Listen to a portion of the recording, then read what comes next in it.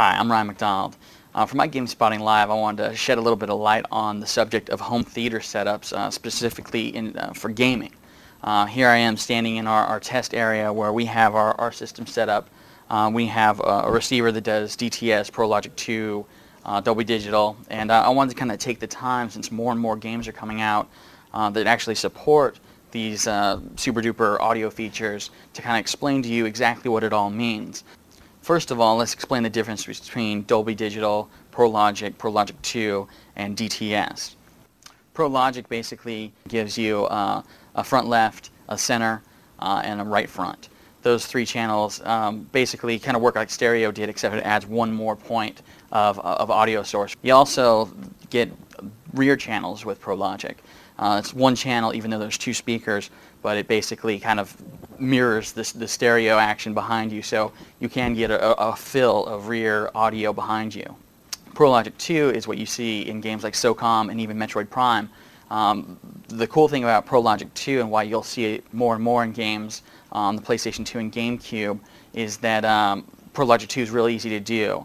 It's basically almost as good as 5.1 in that it gives you, the front left, the center, the front right, the rear left, and the rear right. So it expands those two channels to actually two channels. So from ProLogic to ProLogic 2, you actually get a second channel behind you. So you can actually get the panning action, that you would get from the front to the back. So if you spin around in a circle in a game, and you're looking at a character who's speaking to you as you spin around, you'll hear that character's voice rotate basically around the room, to kind of keep in with where he is positioned directionally on the screen. Dolby Digital, the whole 5.1 thing that you hear about in DTS, those actually take it a step further and go as far as to give you 6 channels of sound. It's still the 5 main components, the 3 front and the 2 rear, but also the 0.1 stands for the subwoofer that also gets a feed of signal from the receiver. The two physical differences between Dolby Digital and DTS and ProLogic 2 and ProLogic is that Dolby Digital, as the name implies, is a digital signal. So in order to do that, you need to have an optical cable. The optical cables, you can basically find it at Radio Shack, Best Buy, wherever they sell electronic wires and stuff like that. You can get them anywhere from $15 to $30 on up to actually $60 or $70, I think, at some high-end audio stores. This optical cable gives you the best signal possible, at least to date. The neat thing about it is, it's one thing, it's not multiple cables, so you plug it into the AV pack for the Xbox or right in the back of the PS2, and you're good to go. DTS is the other factor that comes into the digital world. A lot of people get confused between DTS and Dolby Digital. What it is the difference, what's going on. Basically it's just an alternative. A lot of DVDs have actually both on them. A lot of games support one or the other. Grand Theft Auto Vice City is one of the more high-profile games that actually supports DTS.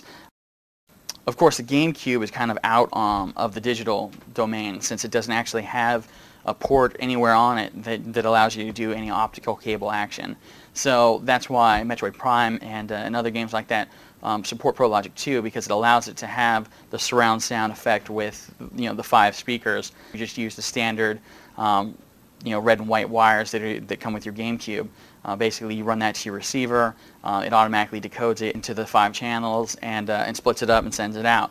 I know it's probably kind of weird. You got 2 wires. How are you getting 5 channels out of those 2 wires? That's part of the magic of the whole encoding and decoding of surround sound setups. And that's why you need a digital or better yet, a receiver that actually has support for that specific sound mode that you want. Receivers have come down in price greatly. The one that we have here is about $500 or so, and that's where a lot of the mid to high range ones are. You can find receivers that are almost just as good as this one that are basically $200 cheaper. The Kenwood HTB 205 is actually around $300 in some places. I know Best Buy for a while was offering a rebate, so you can get it even cheaper than that. But yeah, Interact Accessories, they do a lot of video game stuff like controllers. They offer a system, complete home theater in a box for about $150. Once you actually get a receiver and you want to hook it up to your systems, another key thing that a lot of people don't realize is you actually have to tell the Xbox and the PS2 that it's time to go optical. You can do both just by going into the systems menu. There's an audio option where you just basically tell it, yes, I want to do digital out, yes, I want DTS on.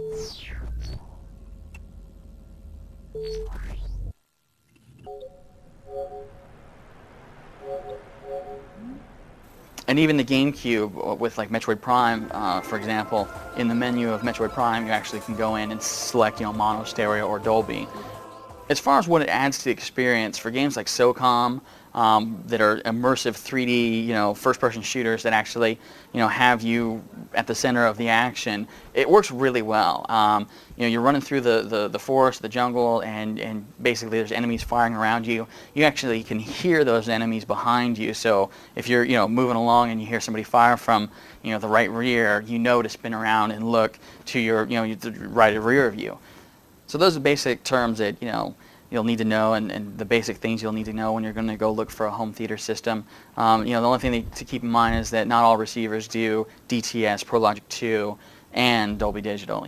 Most of the time you'll get ProLogic and Dolby Digital. A lot of them don't include DTS, but if you just look, it'll say exactly what they do support.